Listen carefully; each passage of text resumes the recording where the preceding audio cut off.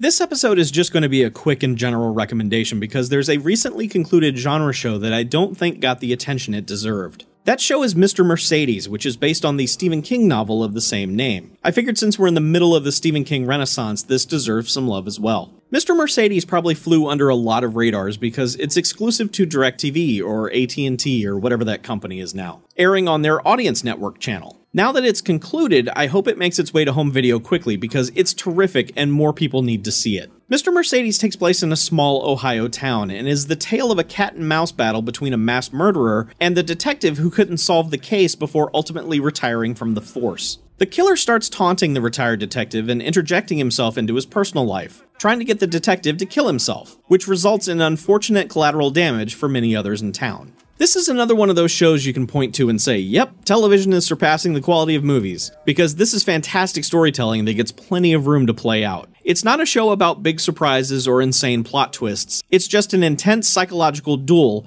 with plenty of grotesque, funny, creepy, touching, and disturbing moments. And yeah, this show isn't for everyone. This isn't a blanket recommendation. There are some very hard to watch moments over the course of the show, which is very much a cable series. Little is left to the imagination here, and some people are going to have justifiable problems with some of the content. The showrunner is David E. Kelley, and Lost director Jack Bender helms many of the season's episodes, so there's quality abound with this one. And the cast is just so spot on. Brendan Gleeson is perfect as Detective Bill Hodges, and they even let him keep his Irish accent. Also, if you're a fan of quality soundtracks, this show has a top-notch musical supervisor. You won't be hearing the same box of records you hear in everything else these days. Right before the final episode aired, it was announced that Mr. Mercedes had been renewed for a second season, but don't worry, they don't fuck this up like they did, say, Under the Dome. There's a definitive ending to this particular story, and future seasons should hopefully be based on the other books in this series that feature Detective Bill Hodges. If you're a fan of really good Stephen King adaptations, Mr. Mercedes is right up near the top of the list. If you have DirecTV, get yourself over to the on-demand section, but if not,